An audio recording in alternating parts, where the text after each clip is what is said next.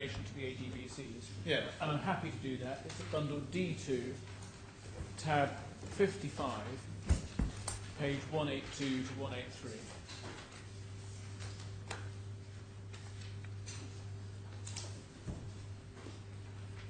The passage starts at the top of page 182, question, position taken by your former solicitors is that the clients, my clients, and indeed your clients, had signed off on the information Annex 1A, that's right, isn't it? Answer correct. Presumably the position taken by them was on instructions from you, correct. How did that position come to be taken on instructions from you?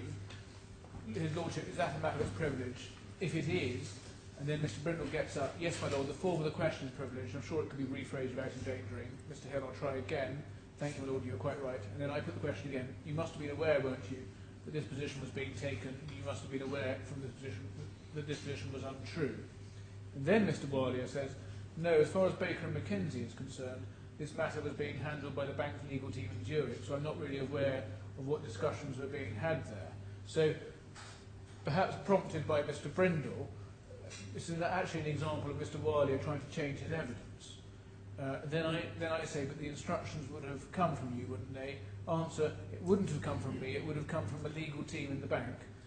Question, I don't want to go into discussions with your lawyers. His Lordship, he's already told me that the position taken was on instructions from him. That's what I thought. So he did accept it, although it's right to say that this was another example of him trying to reverse tack in his evidence.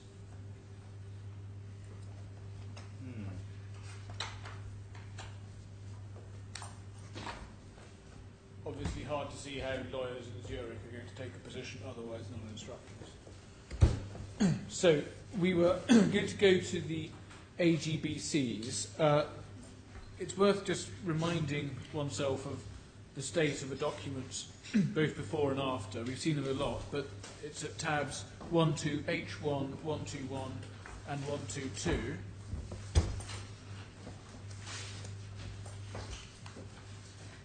And starting with tab 121, as we all know, in the forms as they were sent back, one only had the typed name, the date and the signature.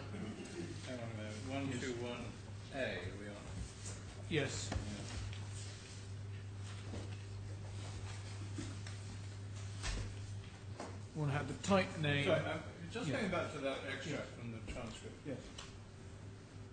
The document was returned to Dubai, was it? I mean, it's a bank, Sarasin-Alpen document. Yes.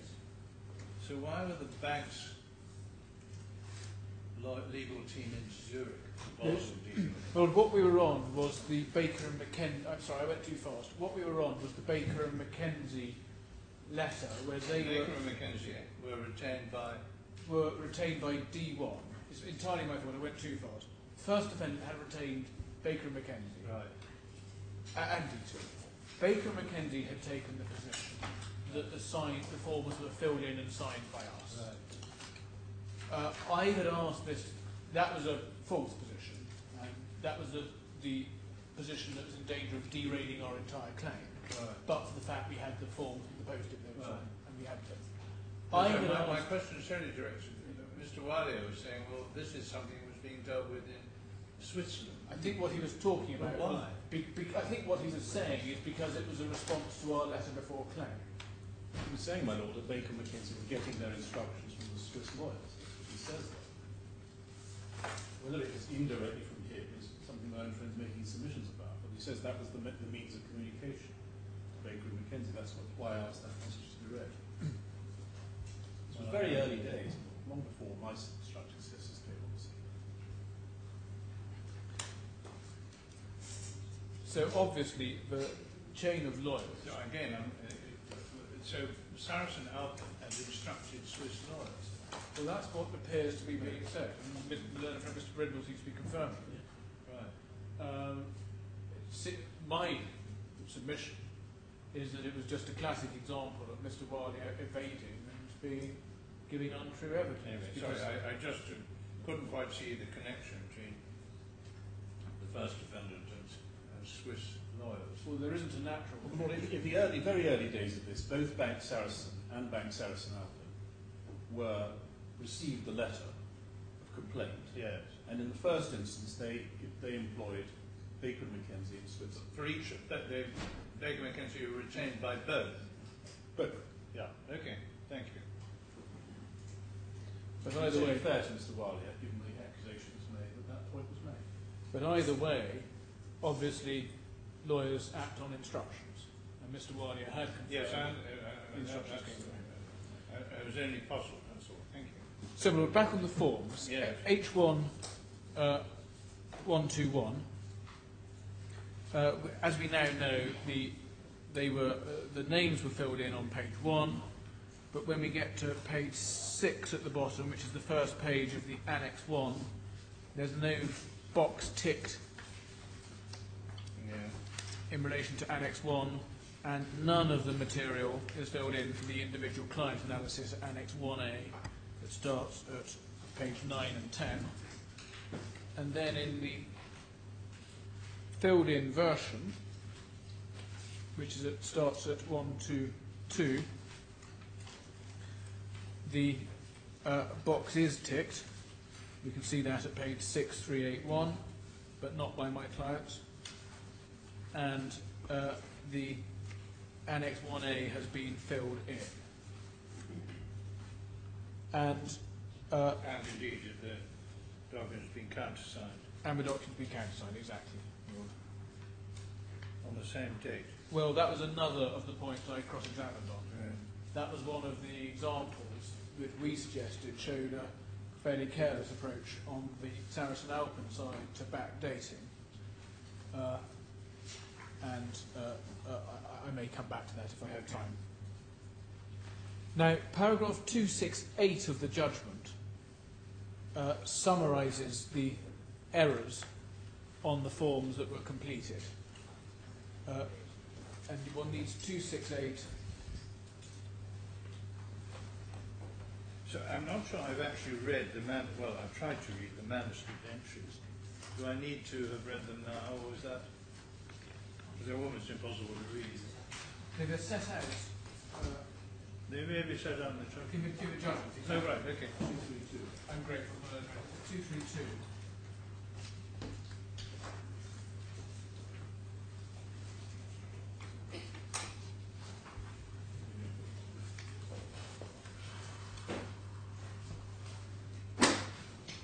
And one needs to perhaps have page 232 open. That's an easy place to look at it.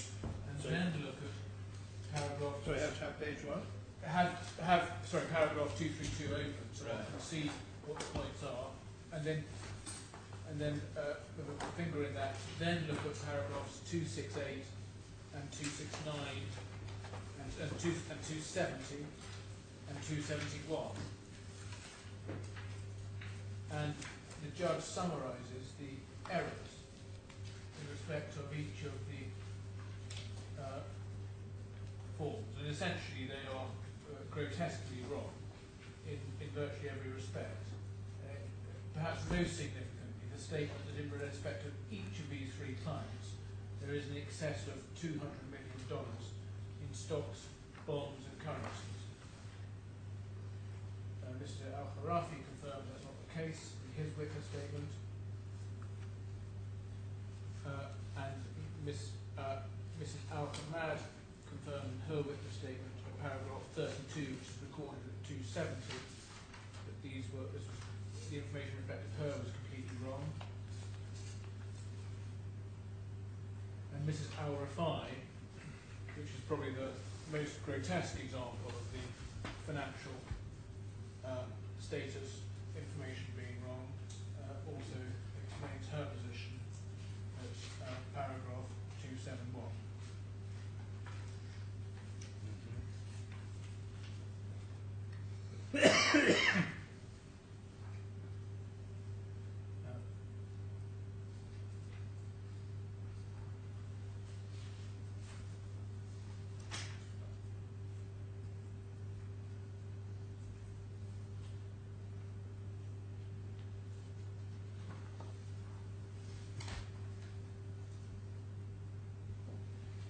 And the judge accepted the evidence given on this aspect by the claimants, which you'll see that acceptance at paragraph 276.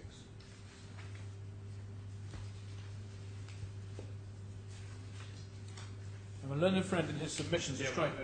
Mr. Frindle rather said that the judge hadn't grappled with the material as deployed in paragraph 273 and following. But you're probably coming to that. That's the point I need to come back to on the question of should they have qualified as clients. Okay. I think even Mr. Brindle isn't trying to suggest that those bits of information justified the material on the forms. Right. I think there's no suggestion that the material on the forms was accurate. I mean, that's an impossible suggestion. The material on the forms was grossly inaccurate. This material comes back to the later question of should they have qualified as clients anyway, which I'll come to. So what one actually has with the forms is a very alarmingly shoddy piece of box ticking which just assumes or invents, or at the very least wildly exaggerates information about the defendants. Now, Mr. Tar... But it also has the unfortunate appearance of having been written in the first person. That's exactly And my grandfather, my CFO, yes. and so on. And again, one has to remember how this document was deployed by Baker and Mackenzie. We were facing a suggestion we had said all these things, because that's exactly what the document appears to suggest. Right. And it is in that respect a thoroughly deceptive document. And Mr. Taha gave evidence that he was not responsible for the false information that appears on these documents and its content, and that was not challenged, as the judge records at paragraphs 190 and 191. So it didn't come from Mr. Taha. It didn't come from the claimants, who were disavowing its accuracy. And in any event, no one at Sarasin-Alpen had ever met two of the claimants. Mr. Walia gave evidence that Mr. Nair must have ticked the box and filled it in on the basis of information from the claimants. But when he was tested on this area, it transpired this was all speculation and he had no basis for saying that at all. That is, I've already taken my laws to some of that transcript this morning, and that was explained and findings were made on that point of a judgment at paragraphs 188 and 189. And we've never had any other or better explanation. In relation to the third claimant, the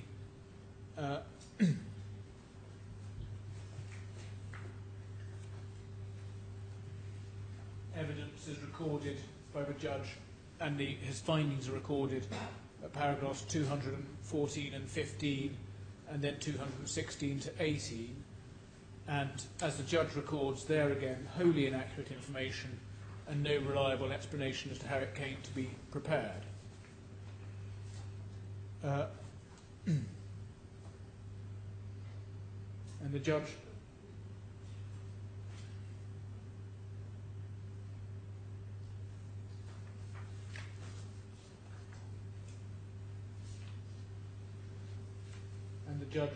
rightly concluded at paragraph 218 that he could place no reliance on those forms. And where we were left then on the evidence was that an unknown person at Sarasin-Alpen had filled in grossly inaccurate and misleading information which was deceptive on the face of the form and which appeared to be wildly exaggerated. And the learned judge was entirely justified on this basis alone in reaching his conclusion that this was a deliberate failure to comply with the rules, which is his finding of paragraph 305 judgment. To comply with which rule? The client classification rules. The need for determination. Determination after analysis.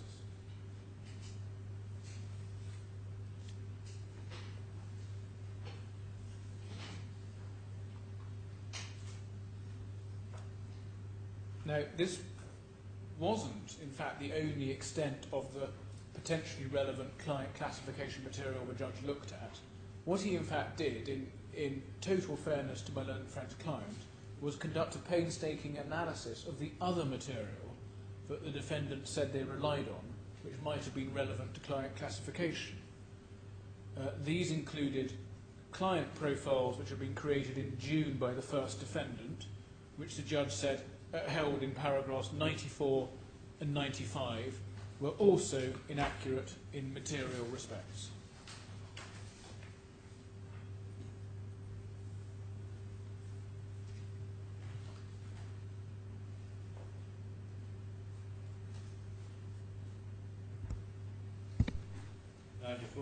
And 94 and 95.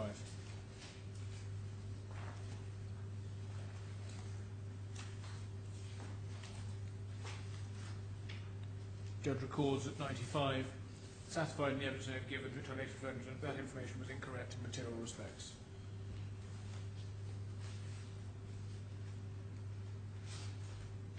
And I said the judge conducted a painstaking analysis. That is the analysis you see it starts at paragraph 243, where the judge says it's necessary therefore to consider whether Sarasin-Alpen can establish, on the basis of the other submissions advanced, that before accepting Mr. Khorafi and Mrs. Al-Hamad's clients in June 2007 it had determined, and so on.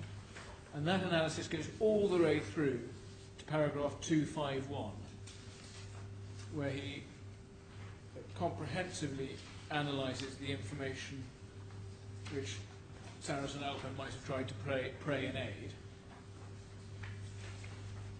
And then he summarised the position at paragraph 251 entirely fairly. And I would just invite my lords to remind them, His Excellency, to remind themselves of paragraph 251.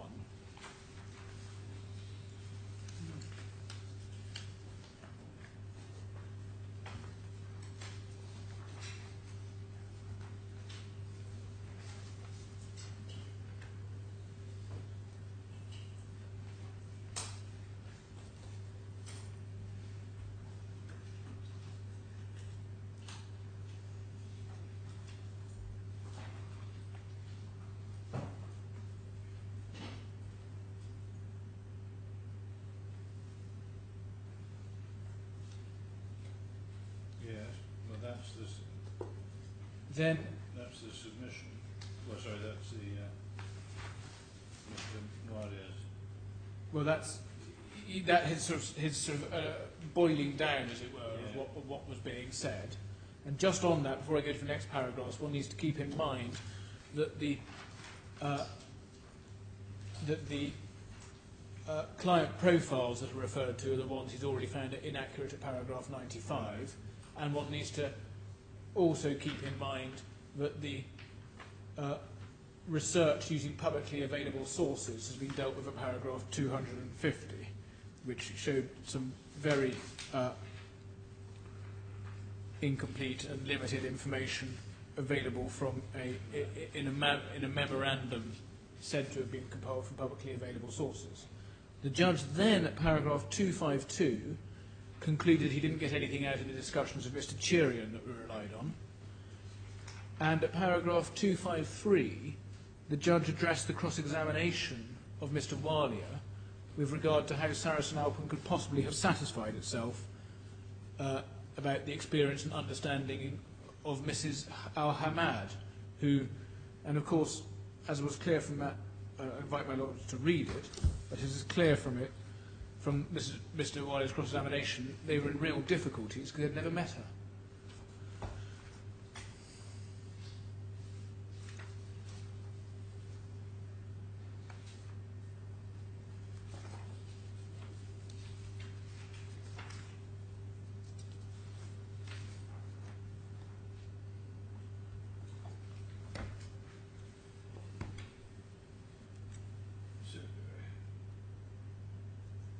Where was it said the determination was to be found? It's not in any document. No, I mean, there's no record of the determination. Well, the primary case, I think their first case was it's still to be found in the AGBCs, even though they'd been filled in by Sarasin-Alpen. I think that was even assuming they'd been filled in by the client. That is information upon which a determination could be made. Yes. So it can't be the determination. No, I agree. So, and I'm, of course, this may be pedantic, that there's a requirement to keep a record of the analysis and the determination. There isn't one. Yes. So where is the determination said to be found? Well, it may be they would rely on the document called the client profile, which is the document which is the judge criticised at paragraph 95. Right. One of our submissions is the whole process was completely inadequate, and there was not a proper process and proper record keeping to show any proper process of determination. Right. My learned friend says, well, that's just a criticism of breach of 3, 2, 4, or 5 or 6 of the rules. But I say it's actually relevant to whether there was any analysis. There's no complaint about 5 or 6, as I understand it, but Yeah. all I'm seeing is where does Mr. Walia say that, or when did the determination take place and in what form? I don't want to put words into Mr. Wilder or Mr. Brindle's mouth, because my case was that it never happened and there wasn't one. And my case and my submission was borne out by the evidence. And so in all those circumstances, the conclusion the judge reaches, which is at paragraph 254, was absolutely right. What the judge says is, in my view, Mr. Walia's evidence provides no basis upon which it could be held that before accepting Mr. Khorafi and Mrs. Hamad as clients in June 2007, Sarasin-Alpen had taken steps necessary to determine that they or either of them, 1, had at least 1 million in liquid assets, and 2, had sufficient financial experience and understanding to participate in financial markets. And that was a conclusion he reached after very careful analysis, and in fact being charitable in my submission to my learned friend's client about what information they could possibly pray in aid. And just to summarise 5 points that justify that conclusion. First, the most crucial document, the AGBCs, had been filled in after signature and with false and deceptive information. Secondly, my Lord's point, the information had been filled in the first person to give the impression the claimants were doing it. Thirdly, the client profiles were inaccurate in material respects, as the judge found in paragraph 95. Fourthly, the other information relied on was gone through by the judge and was obviously inadequate to establish any proper process of analysis or any satisfactory evidence of the wealth and experience qualification.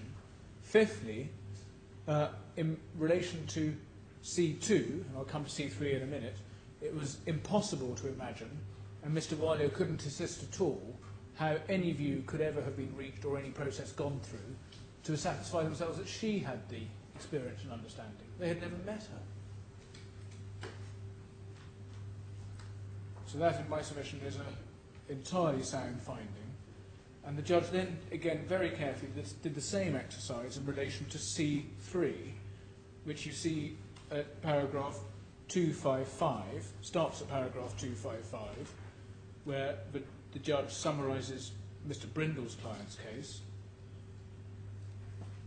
He made the point at 256 that, as he's held, they can't rely on the AGBCs. And then he very fairly went through the evidence at 257 and 258 and 259 to look at the other material, including the witness statement evidence at 258 and the cross-examination at 259.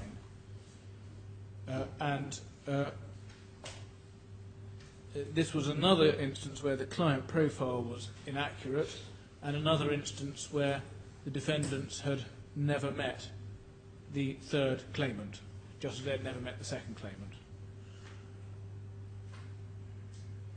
And one needs to look at perhaps paragraph 259.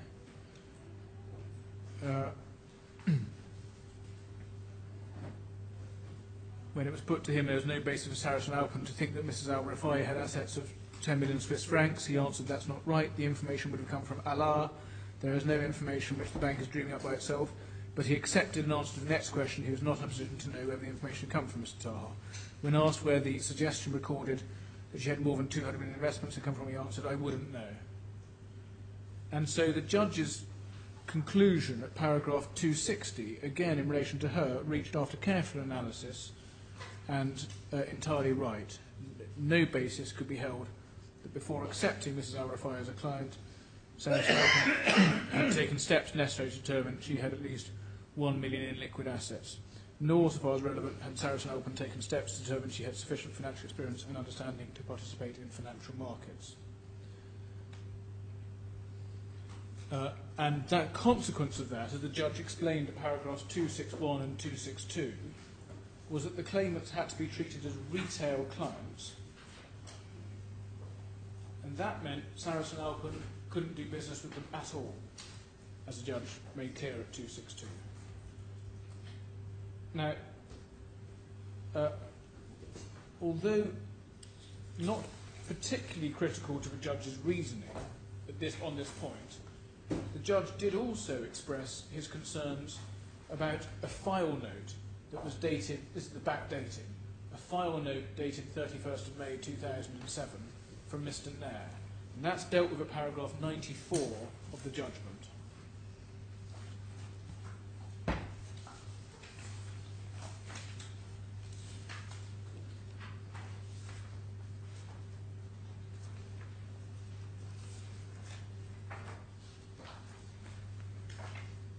And the judge's concern, which in my submission was well founded, was that the document referred to account numbers, but the account had not even been opened. Mr. Brindle went to the relevant part of the transcript of Mr. Walia's evidence in his opening submissions. Yeah. And my lords are going to be reading that again anyway. I'm not going to go back to it, but in my submission, the Well, that's conclusion... all along the lines that an account number would be on their normal practice tendered before the account is opened. That's what he sort of ended up Yeah. saying. I'm going to invite my lords, when you look at it again, to look through what he actually says. What he actually says is a bit of a variety of explanations, which sort of ends up with the position as just summarised by my lord. But in my submission... apart from what I call, I suppose, some aspect of credit, what's this backdating point go to? Well, my submission is it doesn't go to a huge amount, and indeed, even in the judgment, it doesn't go to a huge amount. Right. My learned friend makes a lot of it on this appeal, because what he's trying to say is all of the judge's findings are in some way infected by unfairness, and an example of this unfairness is his approach to the backdating. Well, that's completely wrong. You can see the judge's reasoning on all the key parts of the case, and they're nothing to do with, I find this because he backdated a document. But he does in fact find there's backdating, and in my submission the finding he makes, as it happens, is entirely fair and open to him. And when you read Mr. Walia's evidence, the transcript of his evidence, he did appear, and the judge, in my submission, rightly found, to be making it up as he went along. Just give me the cross-reference on me. Yeah, I knew you were going to ask you that. D2, 53, I think. Yes. I have a note in my notes to get it. Thank you. But we will get that. So as I say, it is a small point, although my learned friend tries to make a lot of it. But insofar as the point goes, the judge was justified on the material he had to disbelieve Mr. Walia. He appeared to be making it up, and it was a rather unconvincing explanation. And as I say, it's not the only example of curious dating in the documents, and we've just seen an example of that 6th of June date for the counter-signature on the AGBCs. So, well, that's the factual background and the judge's finding that the judge had not properly complied with their obligations. And against that background, I'll now address the grounds of appeal. The first point made related to whether Sarasin-Alpen could, contrary to the judge's finding, rely on the filled-in AGBCs, and the information in the AGBCs. And the judge's finding that he couldn't rely on them was entirely justified in my submission. It was not just that they were returned blank, although that was a very important point. It was also that they had been filled in a misleading way to suggest they'd been written by the claimants, and the information on them was itself incorrect and misleading, and there was no reliable explanation other than pure speculation about how the document came to be prepared or what the basis for the information was. And that's exactly what the judge has found, all of those points. I'll give you the references. It's 188 to 191 and 214 to 8 of the judgment.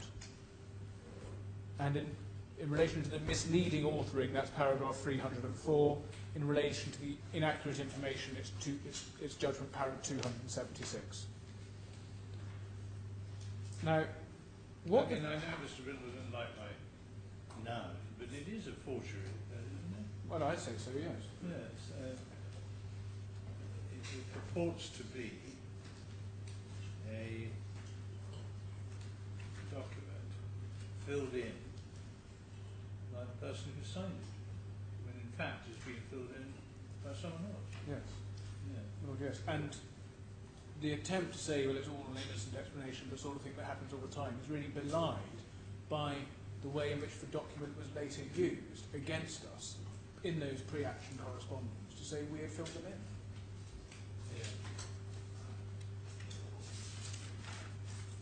Now, the technique on this appeal of my learned friend is to focus on paragraphs 234 and 235 of the judgment, as if that encapsulates the only part of the judge's reasoning. But what they've done is actually ignored the very extensive and careful analysis the judge in fact gave, which I've just been through in the judgment. And in relation to the AGBCs, what the judgment was saying in substance was that Saracen couldn't pull itself up by its bootstraps using false information on the form which some unidentified person had put in unexplained circumstances. Now, there's a very small point then made at paragraph 68 of my learned friend skeleton, which I'm not sure he's pursuing, which is to the effect that the judge didn't explain the reasoning for his conclusion. That is, if it's pursued, a very strange reading of the judgment. It's a submission that one can only be made if one ignores paragraphs 188 to 191, 214 to 218, 267 to 276, and 304 of the judgment. The next point made is the criticism, which is renewed orally, essentially saying that the information, essentially criticising paragraph. Sorry, I'll start that again. The point made is that the information came from the claimants or Mr. Tahal, and the judge is criticised for not addressing that or accepting that. But in fact, Mr. Tahal denied it had come from him, as I said, and he wasn't cross-examined, and the judge addressed that at paragraphs 188 to 191 of his judgment. And as the judge also recorded there, Mr. Alia, in his cross-examination, in fact had no support for his speculation as to where the information on the forms had come from. So it's an unfair criticism of the judge. My learned friend also sought to say, and I think he rather downplayed it orally, that the information on the AGBCs was substantially correct. Well, it palpably wasn't. We've been to the forms. They were grossly incorrect. And the judge, as I say, set out the errors as listed in our evidence, which he accepted. So there's a submission of paragraph 69 of my learned friend's skeleton argument. You don't need to turn it up, but just for the transcript, all the criticisms made in that paragraph are entirely unfair and contrary to both the evidence and the judgment. The next point for my learned friend is a more technical point, which is that the contract in the AGBCs is a contract in the terms of the completed documents, even though the claimants didn't complete them. This is a sort of Alice in Wonderland submission, that the idea is that if the claimants signed them and sent them in blank, then whatever information Sarasin-Alpen chose to put in on the form represented the contractual binding form of the agreement between them. The proposition only needs to be said to be seen as absurd. I'm not going to spend any further time on that. My learned friend then made, in my submission, another bad point, which is also at paragraphs 70 and 74, 70 to 74 of his skeleton, that because the form as a whole was signed, this must have constituted a ticking of the box and a ticking of the correct box. So what's said is, I think the way it's put is, the other boxes are less likely to apply. So you've got to find the box that most likely is applying to them, and then deem that as ticked. But the judge considered that argument and rightly rejected it at paragraph 242 of the judgment.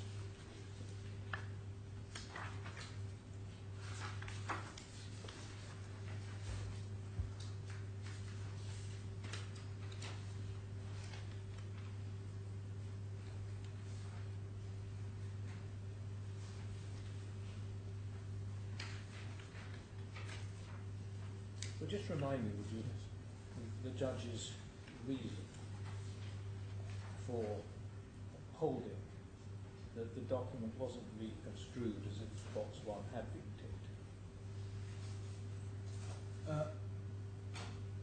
I think that's what this is what he's dealing with at paragraph 242, as I understand it. What the judge says is, I reject the submission made on behalf of Sarasin-Alpen, but the fact that neither Miss Khorafi nor Miss Hamad ticked any of the boxes under paragraph 1 is irrelevant. In particular, I do not accept submission that on any view she was declaring by Annex 1 that he was a client by one of the definitions of client contained in the COD. The true analysis is that in the circumstances signatory ticked none of the boxes under paragraph 1 of Annex A, he or she cannot be taken to have made any declaration under that paragraph 1. The position is the same insofar as Sarasin-Alpen seeks to rely on the declaration in paragraph 1 of Annex 1 of the AGBC's advice and submission set out in some paragraph 4 of the previous paragraphs. That looks a bit Delphic. That is a reference to the separate independent consent requirement. Yeah. And what the judge says is Sarasin-Alpen can rely on paragraph 7 of Annex 1. And, my Lord, in these submissions, we say the judge got it right. If one picks up Annex 1, one can see that in relation to paragraph 1, there's a representation of warranty, I mean definition of client, as follows. If that's left blank, even as a matter of construction, before you consider the regulatory framework, they're not making any identification of meeting any particular client box or client requirement. And it's not open for the recipient to say, well, you probably correspond best to one of these boxes and I'm going to tick that. Well, not even if this is construed against the factual matrix, where both sides and an independent objective observer would know something about these clients. I would know, because what one has to remember, this is part of a regulatory process of establishing, to help the firm conduct an analysis, of establishing what it is their qualifications and aspects of them are. You can't short-circuit it by saying, well, as long as you sign the form, I'm going to deem what I think on the matrix is the best box ticked, and I'm going to essentially bypass that part of the analysis process. Well, that's a separate one, it seems to me, as to whether or not the document should be construed with a tick in the box.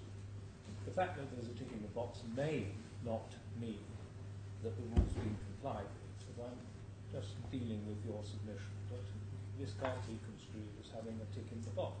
Well, my Lord, I accept that there's a regulatory aspect and a contractual aspect. In my submission, it probably isn't right to divorce the two entirely. When one's looking as a matter of construction at a document that is only there for a regulatory purpose, then you can't read someone saying, representing and warranting that they meet a definition as follows, without saying giving any further information about how they meet the definition, as being a declaration that they meet any particular definition. And you can't substitute for as follows some other persons, in this case the banks, guess what they meant by as follows.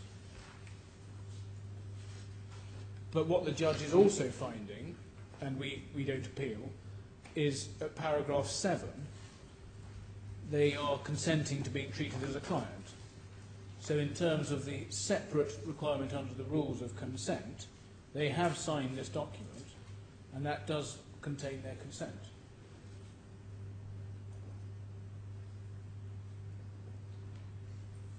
Well, also, one needs to keep in mind... Consent to being treated as a client if they are a client. Well, yes, one needs to keep in mind that there are these separate limbs. They need to be classified as a client by the firm after the process of analysis, and they need to consent. The other point about my Lord Sir Richard Field's questions about the contract is it doesn't really take my learned friend anywhere. And this is a point I'm going to come back to on contractual estoppel. The obligation under the rules is on the firm to conduct a process of analysis and confirm that the client is indeed a client. You can't contractually short-circuit or bypass that obligation under the rules. So while there are these quite interesting debates before my Lord about whether Clause 1 as a matter of construction could be deemed a tick, or indeed whether contractual estoppel otherwise arises, that's all a bit of a moot, because it's not addressing what the judge has found, which is there is a regulatory obligation to conduct a process of analysis. That regulatory obligation was not complied with, and that's got what gives rise to the obligation to give compensation.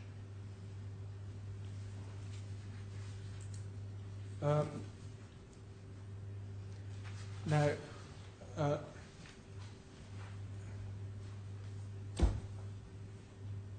what we also say, a more minor point, is that rather than the non-ticking of the box being accepted by Sarasin-Alpen as deeming some form of ticking of the box, what in fact should have happened as a matter of practice and regulatory, what's obvious from a regulatory perspective, is the opposite.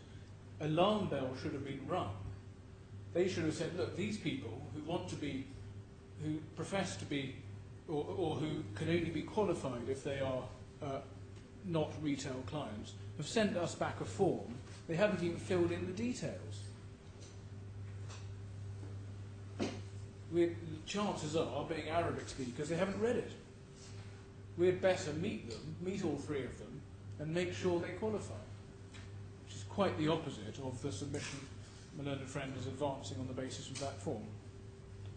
So in my submission, you can't get there as a matter of construction or implication, but in any event, as I've just submitted, it all misses the point, which is this is a regulatory point which requires an analysis by the firm, and there's nothing here that assists in that analysis or can form a legitimate part of it. And the same goes to paragraph 7 of the form, which I'm coming to now, because my learned friend really repeats this submission by reference to paragraph 7, which he says is itself sufficient to qualify the claimants as clients. And that, again, in my submission just doesn't work. Again, the firm's analysis and verification process is independent of the client's consent under the rules. Paragraph 7, on its proper construction, only goes to the consent question, as the judge held at paragraph 242, and those are separate and cumulative requirements. And the reason for that is obvious, and indeed was explored in submission by my lords with Mr. Brindle, because otherwise every client, however poor and inexperienced, if foolish enough, would just self-certify by signature, and the firm wouldn't have any obligation at all. But that is the antithesis of what the rules provide for, which is a process of analysis and determination by the firm. So the firm has to undertake, on any view, an analysis under the rules, and as the judge found at paragraphs 254 and 261 of his judgment, they didn't do so.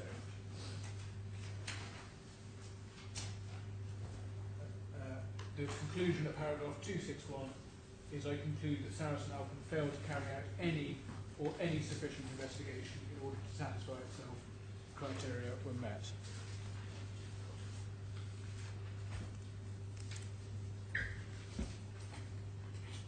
And also worth having in mind paragraph 325 of the judgment, where the judge comes back to the same point.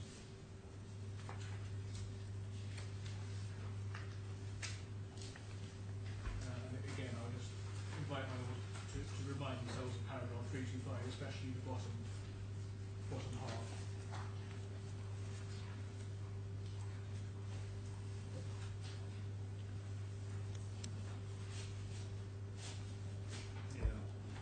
Now that brings me to the contractual estoppel point at ground 2.2, which is a very similar point.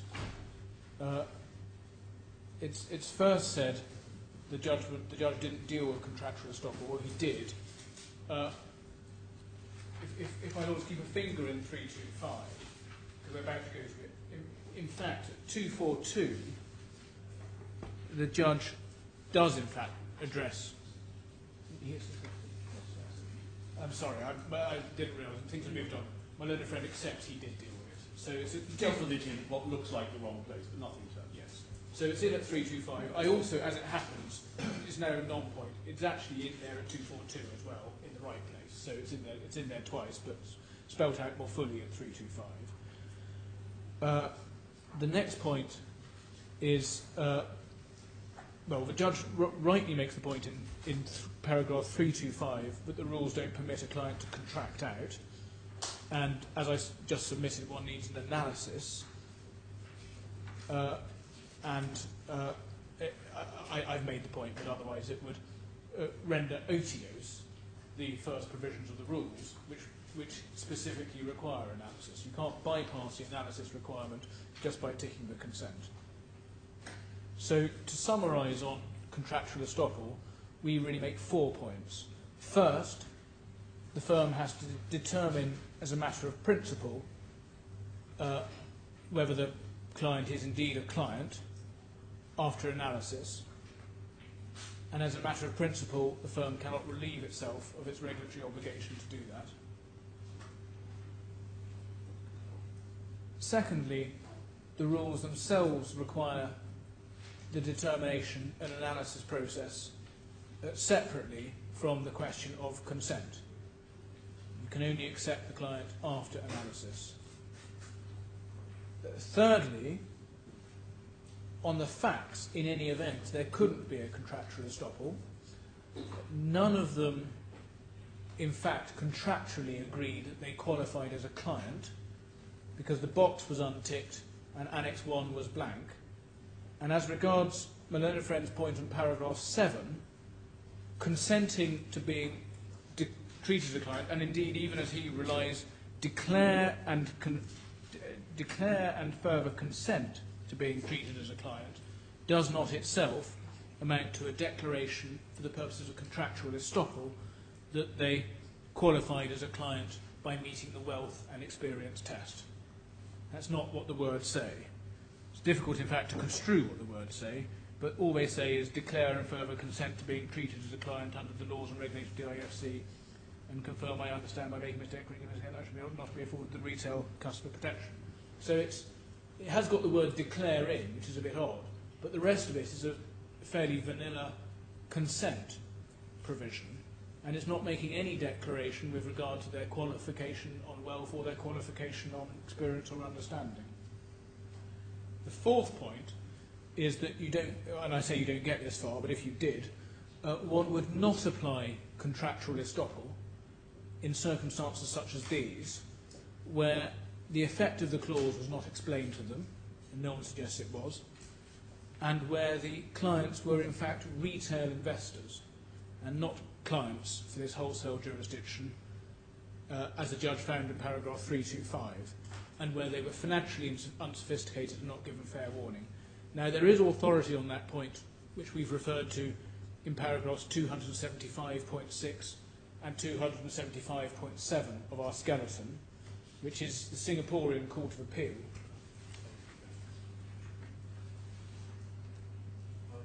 I'll give my lords a reference in a minute. I'm not going to take time on that now in terms of going to the authority, but essentially the proposition is that when one has consumer retail protection, one doesn't apply principles of contractual estoppel in the harshest terms as perhaps might be said in the Springwell case.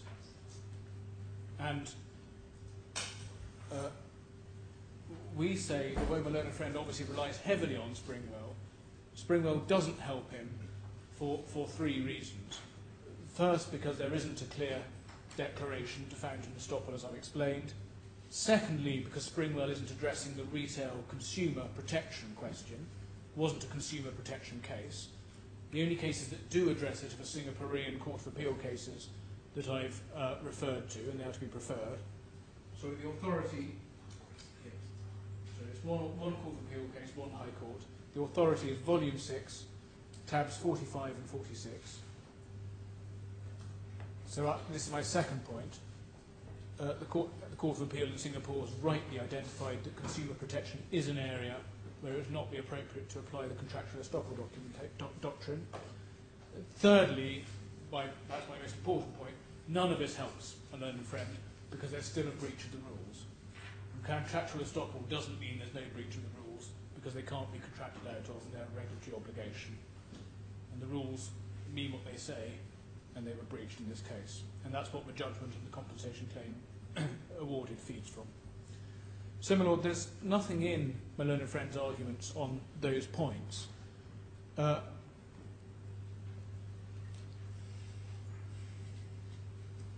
think I've just made this point, so I'll pass over it.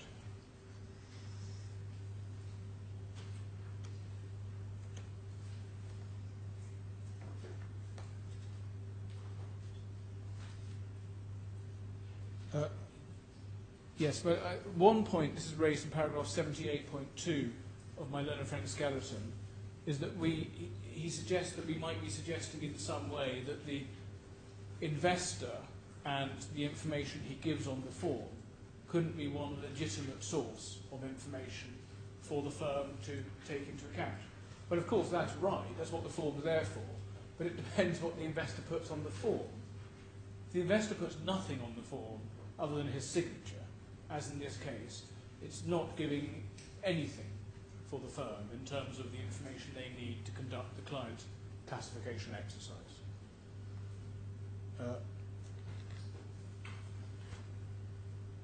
And the last point I think taken on this area by my learned friend is the suggestion that one doesn't need to be worried about the retail protection element for three reasons.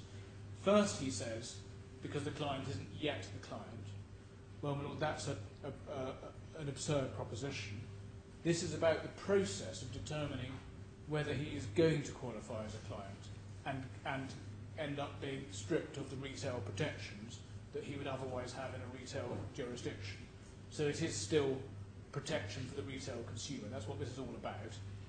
Secondly, my learned friend says you don't need to worry because a wholesale client does get some protections. But again, the whole point of the client classification requirement is that the protections for a wholesale client, when there is not a retail client jurisdiction, are much more limited protections, excluding suitability and so on. So this is all about the more limited retail protections. You can't sweep the point away by saying you don't need to worry because there are some protections even for wholesale clients. The third point made is, and I learned a friend made this quite forcefully, he said, why protect people who have made a free choice? But the point of the rules is to require not only a consent requirement, but a policing of the consent requirement. And that is why one has the analysis after determination. So free choice and consent are not the point. That is just one of the three of the cumulative requirements, and it's obvious why. My learned friend then, in relation to that last point, did make some arguments which didn't really take us anywhere about what the consent requirement was all about, and he suggested it was in some way to be seen as an opt-out, and it was related to an option of being treated as a retail client if you're a wholesale client. Now, this all was a little bit in reverse because the option of being a wholesale client or a retail client didn't arise till later, when the DIFC became a retail as well as a wholesale jurisdiction. And it's right to say that under the new rules, now that there are both jurisdictions, both formats here, there is an opt-out, so even a wholesale client can elect to be a retail client. But that doesn't arise in relation to these rules, because the retail option hadn't yet come in.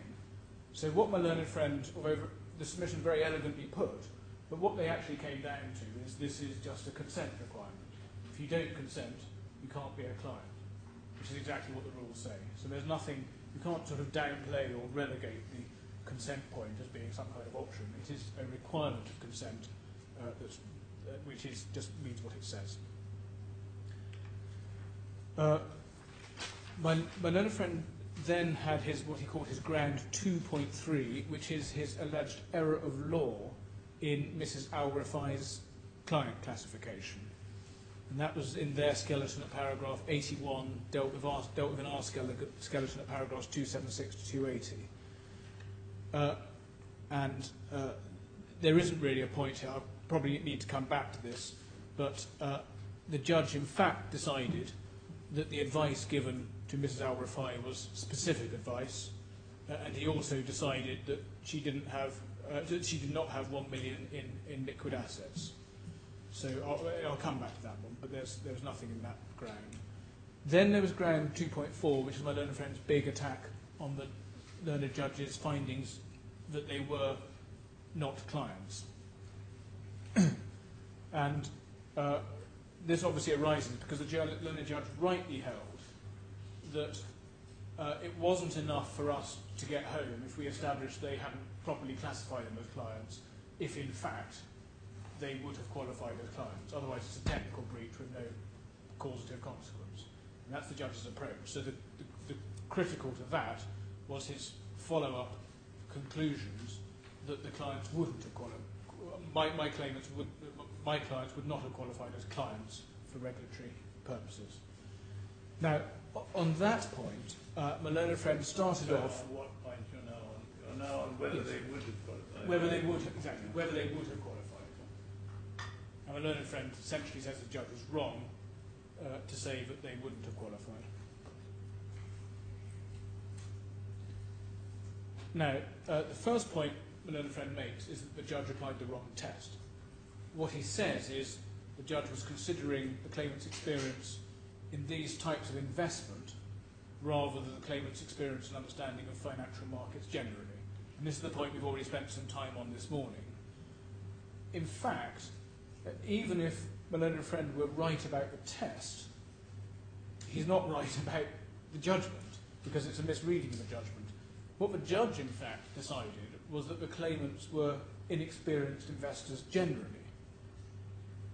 We've cited in paragraph 283 of our skeleton argument all the relevant passages of the judgment. And in addition to those passages, one needs to look at all of paragraphs 272 to 276 of the judgment.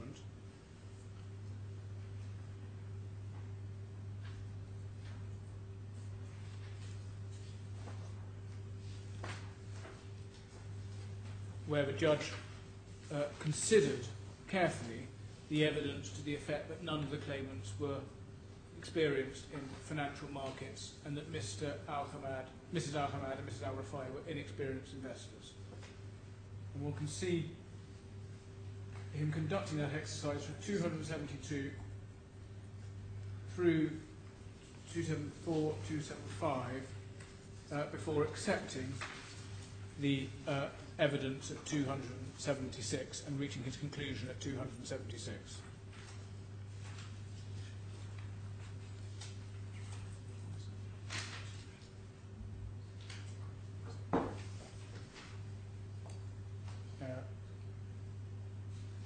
I probably should have given you the start passage from that. It was actually 267. I should have said 267 through to 276. So what the judge, in fact, finds is they are inexperienced investors. Mr. Al-Khorafi did not have significant experience in financial markets, and that Mrs. Al-Hamad and Mrs. Al-Rifai were inexperienced investors. And that's the summary at 272, which is accepted essentially at paragraphs 276.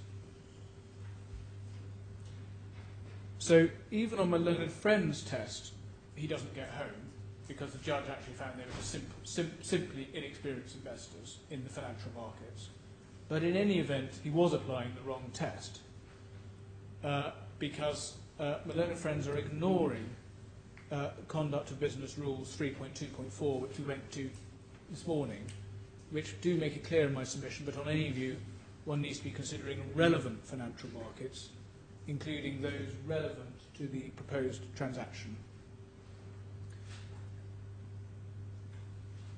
And there's also the point, it's perhaps a more minor point, but it is still a significant point raised by my Lord Sir Richard Field, that even looking at the first rule of COB, 3.2.2, they have to have understanding such as to enable them to participate in the financial markets, which is again a relevant part of the consideration. So, well, that's the attack on the qualification of the clients. There's then a pedantic point in my submission about whether the judge inserted a necessary steps test. There's 2 points about whether the judge did insert necessary steps. First, it's a perfectly sensible description for the judge to say we didn't take any necessary steps to determine or to analyse is a perfectly sensible description of what is required under the rules, which is a process of analysis and determination. So there's nothing in that point. But secondly, what the judge found, and it's clear at paragraph 261 of the judgment, is that the firm did not undertake any sufficient investigation. He found that it wasn't a process of investigation. So my learned friend's necessary steps point doesn't get him anywhere, because the judge made it quite clear that even without inserting the words necessary steps, they just didn't undertake the investigation. So, I mean, putting that point another way, if you just ask the question in the terms of the rules, did the firm determine after analysis that the clients met the wealth qualification and experience understanding qualification? Judge's findings are as he found. They didn't comply with that rule. And on this aspect, my learned friend's submissions are a little Delphic, because I think he recognises, or if I submit, he recognises how unattractive his submission is. What he's saying, or close to saying, is that as long as the firm says they're clients, determines they're clients, says they are, then you've done your process of determination and analysis for the purposes of the rules, which again is one of these self-fulfilling ideas, self-certifying ideas, which is absurd. What the rules are telling you to do is to do a process of, proper and actual process of determination and analysis. And my learned friend can't say, well, it can be as vestigial and hopeless as the firm likes, as long as it just says at the end of whatever it is, yes, they're a client.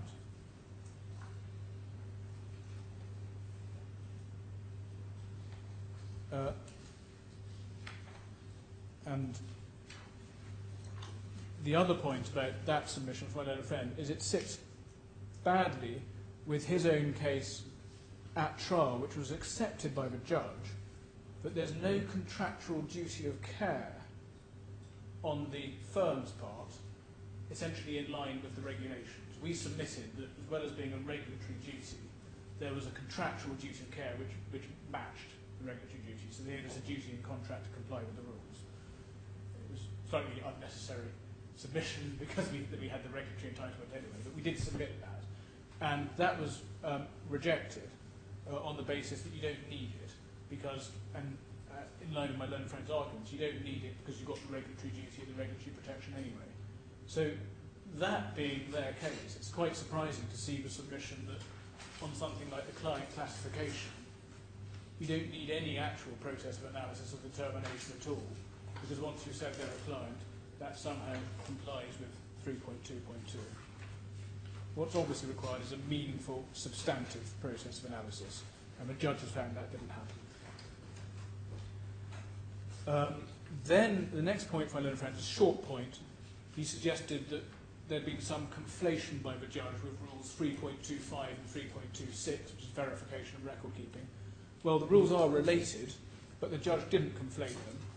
He was clearly addressing in his judgment whether the firm had made a determination after analysis, and his finding was that the firm had not. And that's dealt with in paragraph 290 of our skeleton. The next point relates to the fact that the claimants had never met the clients. Sorry, I start. Yes, I start again. The defendants had never met my clients, which the judge rightly described as a striking feature of the case, and that's paragraph 163 of the judgment. My learned friend tries to attack that, but there's a few points that arise in relation to his attack on that. First, while Mr. Khorafi was said to be the agent of the first and second claimant, there were no powers of attorney in favour of the first defendant in this case, which is an important consideration. And as one of the interventions from the judge that we saw yesterday in the transcripts made clear, the books are full of examples of children deceiving their parents. Not that this is this case, but one needs to test it against what their obligations are.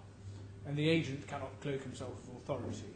Secondly, and this is the more important point, even assuming Mr. Khorafi were in some respects an agent, he couldn't possibly have been an agent for the purposes of the firm establishing its client classification process. The firm couldn't look at Mr. Khorafi's wealth or understanding. They needed to establish the experience and understanding of the clients. The clients are always the clients. So the agency argument doesn't help my learned friend. And it was on this point that my learned friend referred to the Zaid or Zaki case. And this was, of course, a very different case. This was a case not about client classification, but about suitability.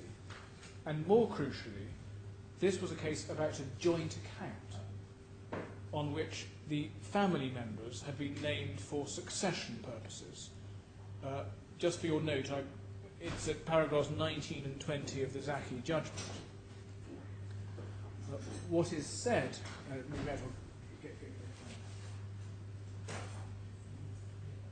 volume 3, tab 22.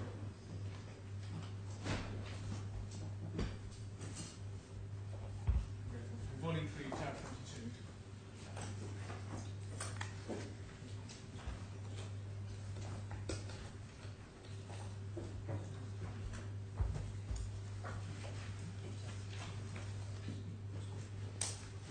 Volume 3, tab 22.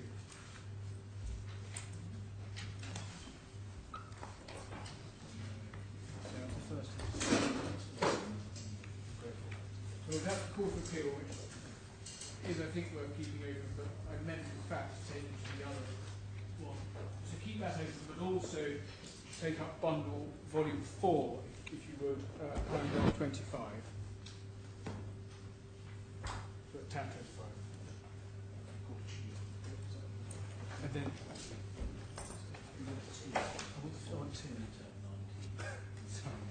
Well, I apologise for that. It's volume 3, tab 19.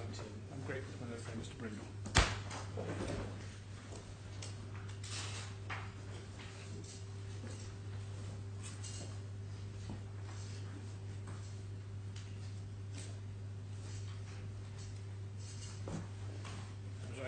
Yes, it's volume 3, tab 19, paragraphs 19 and 20, which is at 860, 861 on the bundle.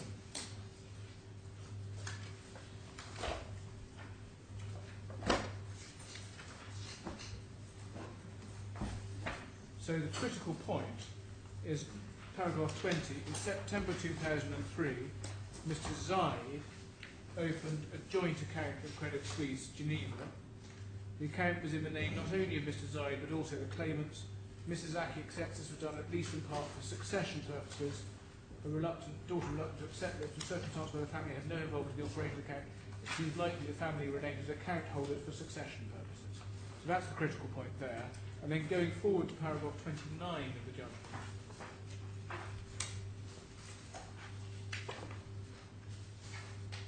What the judge holds is these agreements were, as I have said, not only of Mr. Zai, but also of his wife and daughters. But it is clear that Mr. Zaki dealt only with Mr. Zai. At no stage did his wife and daughters assert a right to be consulted. They must have been aware that Mr. Zaki dealt only with Mr. Zai. They must therefore have let Mr. Zaki understand they consented to dealing only with Mr. Zai. Nevertheless, they remained clients of CSUK to whom regulatory duties were owed. Even insofar as CSUK had duty to ensure that recommendations of the clients were suitable, but duty was owed to each of the claimants. However, so that's the first point, it's about suitability. However, because Mr. Zai's wife and daughters allowed Mr. Zai to deal with Mr. Zaki on their behalf in every respect, I do not consider they can assert that what was suitable for him was not suitable for them. Again, that's the critical point. And then one can read the rest of the paragraph. And so one can exactly see why this is a perfectly sensible reasoning in that case. If you've got a joint account, then although, and one person who is a joint signatory gives instructions on the account, then although there's a duty of suitability owed to both clients, on a joint account, one can't really do otherwise than say what's suitable for the joint secretary who's calling all the shots is suitable for both of them. That logic just doesn't work at all on this case. If the mother and the wife had left it to the first claimant to deal with the whole matter of qualifying the clients, including the provision of information as to their particular circumstances, would the first defendant have been entitled to receive such information as it may have obtained from the first claimant in respect of all three? It's hard to see how they could. I don't suggest, I'm not sure I'd go so far as to suggest it would be impossible to construct a scenario. It's very hard to see how you could establish a client's financial understanding and experience, perhaps experience, certainly not financial understanding, without meeting them. I think at the very There's not least... a sort of cultural element here where in Middle Eastern society the expectation would be that the son would handle these matters on behalf of his mother and his wife, and they would accept that he would be, in effect, their mouthpiece. Well, that is absolutely not right.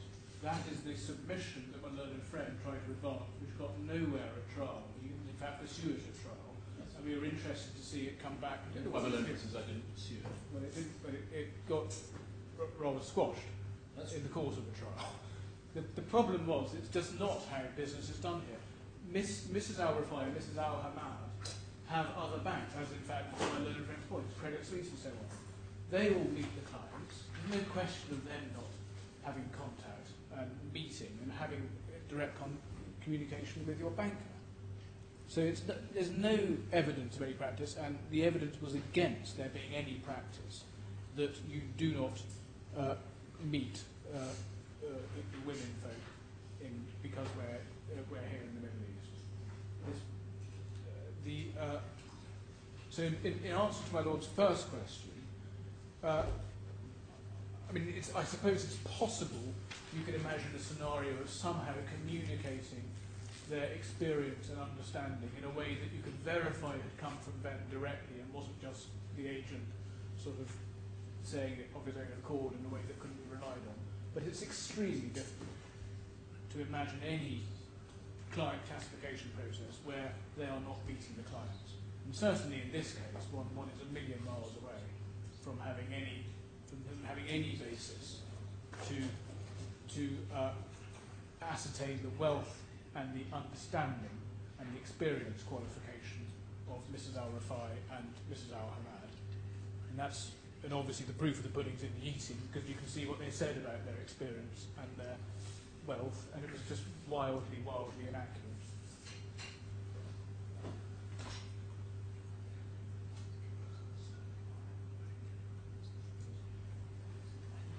Yes, my learned Julia reminds me of paragraph 163 of the judgment, where it's actually on the point I'm on, where the judge says it's a striking feature of the case that neither ever met Mr. Wiley or Mr. Nair. Both Mrs. Hamad and Mrs. Rifai presented intelligent, educated and emancipated women, well able to make their own decisions, rejecting suggestion over not without any question decision taken by Mrs. Khorafi in relation to their financial affairs, and so on.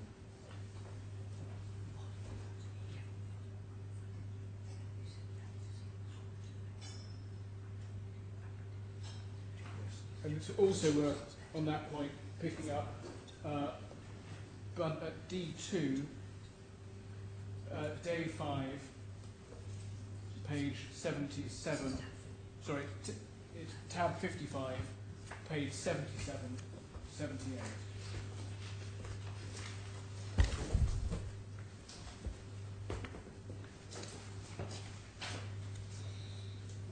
Because I explored this issue with Mr. Wiley, and I was interested to see what he said.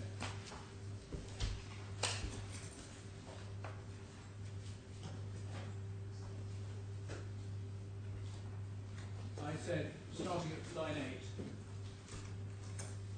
there was no reason at all for you not to have met either Mrs. Hamad or later Mrs. Rifai, was there? I'm sorry, there was a question, no reason not to have met her or even spoken to her. No, like I said, in this part of the world, having lived in the Middle East for more than 20 odd years, and having dealt with the Indian for the reason of similar sized photography, I've not met anybody who's women folk, should we say, mostly 99% not. Question, that seems to be an assumption that you made on your case. I may have said part, but certainly the case. But you had no reason to believe that in this case, with these clients, any cultural sensitivity to preventing from meeting her. Like I said, having dealt with a number of Arab clients, we don't ask. It's not the right thing to do. If somebody wants to meet us, they would meet us, but we don't ask. I'm sorry, that's the reality of life here. Question, you didn't make any inquiries to whether there would have been any cultural issues in meeting her. Answer, no, I did not. We have all seen Mrs. Hamad, and it's quite obvious that you wouldn't have been any problem in meeting her, would there? Correct. Indeed, her other banking advisors did meet her, correct. So no cultural issue at all for you not to have met her in relation to this enormous investment. No, I completely agree with you.